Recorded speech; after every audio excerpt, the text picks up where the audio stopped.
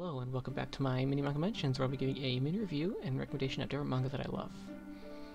Now, it's a bit of a folly of mine to not keep up with anime, and when I was looking at what animes have recently been released in the winter 2023 season, I found a bunch of light novels and manga that are being turned into animes that I absolutely love.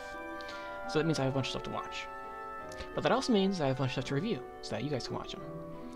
And that comes to this week's mini manga mention, which is Saving 80,000 Gold Coins in Another World for My Retirement, or Rogo ni Sonaete Isekai de Hachiman Mai no Kinga o Toimasu by Funa. This is yet another one of the amazing works originally published on Shosetsuka ni Naro, and there are currently 7 Japanese light novels, 10 Japanese manga volumes, and an anime, like I said, being released this season, winter 2023.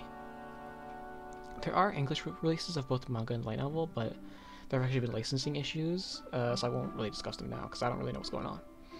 We'll also only be touching on the manga, even though there is a light novel, because I haven't actually read the novel, surprisingly. Also, as always, this will be a spoiler-free review. The premise is, after losing her family in an accident, Mitsuha is left alone with a lot of financial problems. However, she gains a new ability and comes up with a plan. Thanks to a mysterious entity, she's now able to jump between her world and another, and her wealth management strategy is taking off. So her roadmap to retirement is simple and effective, which is to save money in both worlds.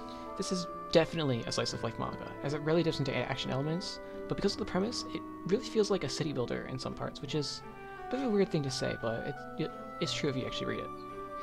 Now, there are similarities between this and my recent review of Campfire Cooking in Other Worlds. However, Mitsuha has the unique stipulation of being able to go between worlds, and is much more proactive in using her abilities for financial gain, as obviously she wants all that money. Hence why this feels like a city builder. There are a few more reasons I could add on to that, but this is a spoiler-free review, so you can figure that out on your own.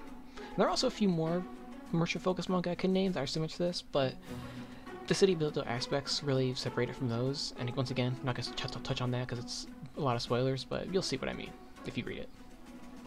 Now, a detriment to this manga, and I'm starting off with detriment so I can get to the good stuff, is really the characters. They really feel like a non-factor, where really only Mitsuha matters.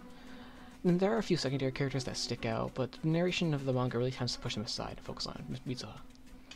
At the very least, however, they really aren't bad or intrusive. The world also feels a bit small considering Mitsuha's ability, but luckily the manga portrays this in a way that shows potential, and that there's room for expansion. They can go to different places. I'll also give it this. For the simple premise of getting money, the story is actually somewhat interesting and surprisingly often subverts expectations.